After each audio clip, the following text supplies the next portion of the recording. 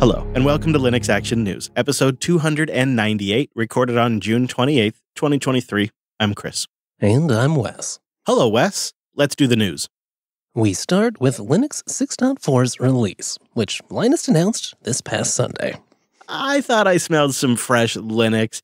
This was a low-key announcement. Linus wrote, quote, the final week of 6.4 is done, and we mainly got some net filter fixes, some reverts, and a few tracing updates. Yeah, you kind of get the vibe this is a relatively bog-standard release. In fact, Linus even says the kernel developers themselves seem more focused on the upcoming 6.5 release. Great. That's good news for end users, I think. It sounds like 6.4 is just going to be a nice, stable, boring kernel, and there's a whole lot of people that like that from their kernel. But we don't mean to make it sound like there's nothing great in 6.4. In fact, it's really nice to see more upstreaming of various Apple M2 SoC support drivers. The AMD P-State driver got some serious improvements, as well as a bunch of other stuff. Yeah, like new Intel CPU support landing, and a plethora of driver updates, fixes, and even a performance optimization for your pal EXT4.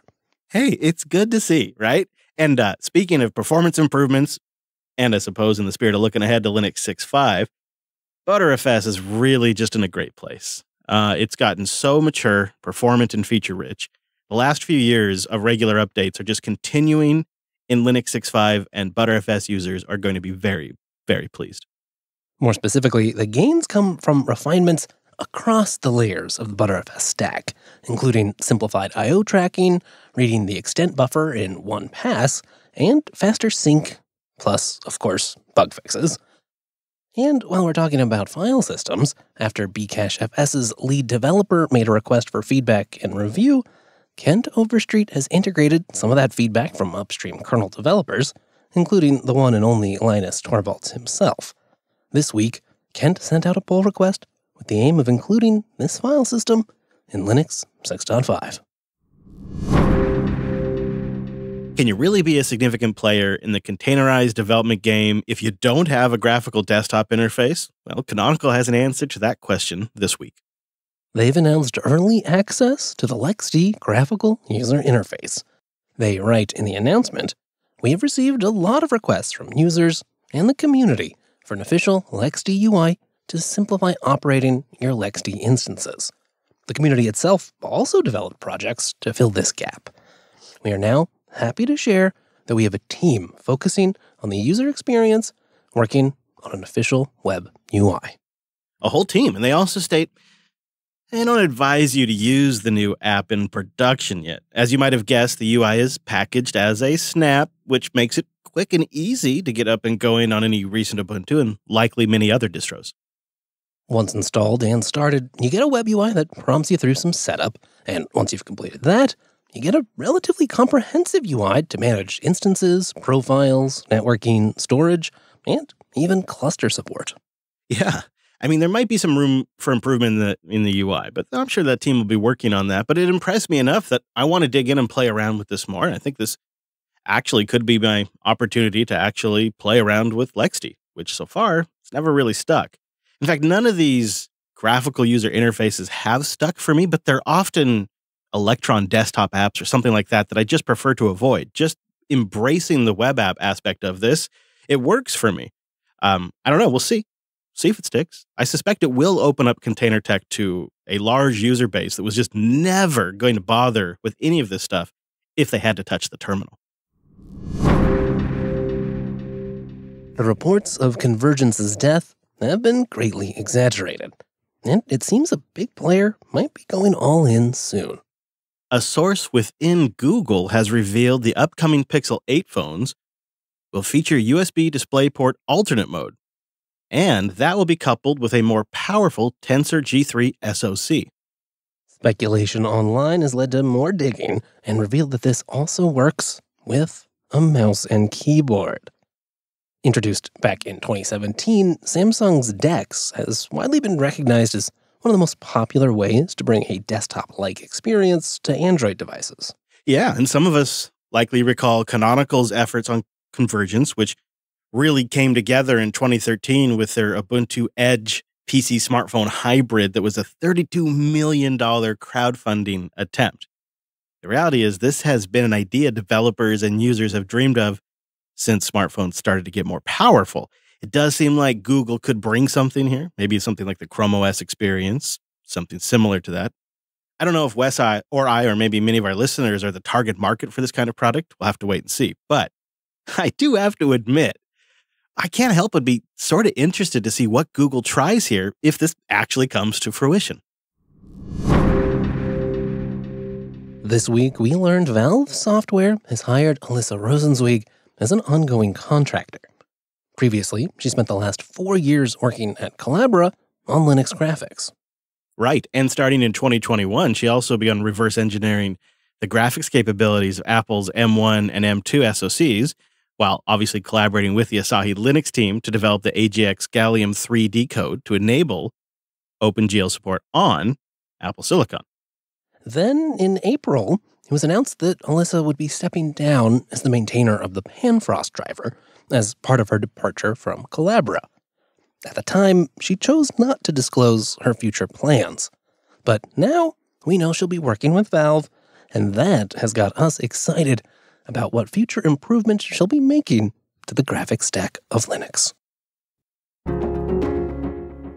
Linode.com/LAN. Go there to get $100 and 60-day credit on a new account. It's a great way to support the show while you're checking out the exciting news. Linode is now part of Akamai. All the developer-friendly tools like the Cloud Manager that's beautifully built, the API that's well documented, and the CLI that I find so handy. All the things that you use to build, deploy, or scale in the cloud, they're still available, but now they're combined with Akamai's power and global reach, and they're expanding their services to offer more cloud computing resources and tooling while still giving you that reliable, affordable, and scalable solution for any user or business of any size. And as part of Akamai's global network of offerings, data centers are expanding worldwide. They're investing big, giving you access to even more resources so you can grow your community, your project, your business. You can serve your customers, your friends, your family. So why wait? Go experience the power of Linode, now Akamai, by going to linode.com/LAN. Go there to get $100 and 60-day credit and learn how Linode, now Akamai, can help you scale your applications from the cloud to the edge. Linode.com/LAN. And thanks to Collide. Collide.com/LAN. Collide can help Okta users achieve 100% fleet compliance. If a device isn't compliant, the user can't log into your cloud applications until they fix the problem. And the moment Collide's agent detects a problem, it alerts the user and gives them instructions on how to fix it. If they don't fix the problem within a set time, they're blocked. It's that simple. Collide's solution ensures device compliance as part of authentication, which both reduces support tickets and IT frustration, while also ensuring 100% compliance. Learn more or book a demo at collide.com/LAN. Last week, while we were away, we learned that Red Hat was making changes and would no longer be directly publishing their Red Hat Enterprise Linux source RPMs to the general public. Instead, now CentOS Stream will be the sole repository for public RHEL-related source code releases.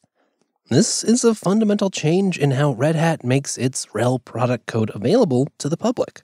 Yeah, so before CentOS Stream, Red Hat published public sources for Red Hat Enterprise Linux to git.centos.org. When the CentOS project shifted to CentOS Stream, Red Hat continued these repositories. They maintained them even though CentOS Linux was no longer downstream of RHEL. In public statements, Red Hat staff clarified that that arrangement was just not a great use of their resources. We should make clear here that Red Hat customers and partners can still access RHEL sources via the customer and partner portals. But as Bradley M. Kuhn of the Software Freedom Conservancy has assessed, that is not an option legally available to the RHEL clones, such as Alma or Rocky. And that's the rub. This is a major blow to how they produce those Enterprise Linux clones. And it's created a real stir, with Alma and Rocky still a week later kind of trying to figure out how they're going to proceed with various ideas being floated around. And there is so much to unpack here. So what we wanted to do was keep Linux Action News focused on the facts, what actually happened. And then we're going to dig into the implications, the ramifications, the community impact, all that stuff in Linux Unplugged this week. In a follow-up post, Red Hat's Mike McGrath touched on many questions raised by the community and was frank in his assessment of the situation, writing, quote, "In a healthy open-source ecosystem, competition and innovation go hand in hand. Red Hat, SUSE, Canonical, AWS, and Microsoft all create Linux distributions with associated branding and ecosystem development efforts. These variants all utilize and contribute to the Linux source code, but none of them claim to be, quote, fully compatible with the others. Ultimately, we do not find value in a RHEL rebuild, and we are not under any obligation to make things easier for rebuilders. This is our call to make." That's about as frank as a large public company is going to get with us. And in follow-up conversations and interviews, Red Hat has clarified that they do see value in Fedora and CentOS Stream, and that the sources that they post to Stream's GitHub are the same sources Red Hat is building RHEL from.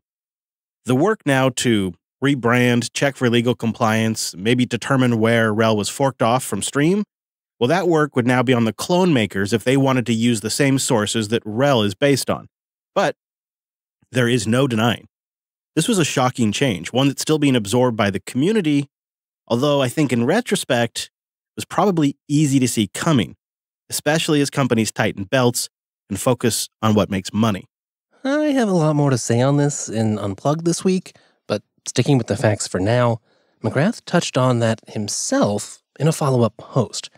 Quote, "There was a time, not too long ago, that Red Hat found value in the work done by rebuilders like CentOS. We pushed our SRPMs out to git.centos.org in a neat package that made them easy to rebuild. We even debranded it for them. More recently, we have determined that there isn't value in having a downstream rebuilder." And there it is. And I think Red Hat's perspective on this is Red Hat Enterprise Linux is a product. CentOS Stream is a project. And so that's where the contribution should be. And I think their point of view is this is an opportunity for the clones to work directly upstream. And if they discover bugs, they could submit bug reports and Red Hat could fix those before they actually ship in Red Hat Enterprise, which would ultimately impact the clone makers anyways. It's complicated though, listeners, so we'd like to know what you think. We have our feedback channels on our Colony Matrix server, or you could send us a boost. We'd like to collect that feedback before we sit down to record Linux Unplugged this weekend, so getting that in as you listen would be great. But we're going to be keeping an eye on this story and everything else happening in the world of Linux and open source, so don't miss an episode. Go to linuxactionnews.com/subscribe for all the ways to get each release. And linuxactionnews.com for contact, for ways to get in touch. And don't forget, this conversation will continue in Linux Unplugged 517 this week. You can find it when it's published at linuxunplugged.com/517. We'll be back next week with our take on the latest Linux and open source news. Thanks for joining us. And that's all the news for this week.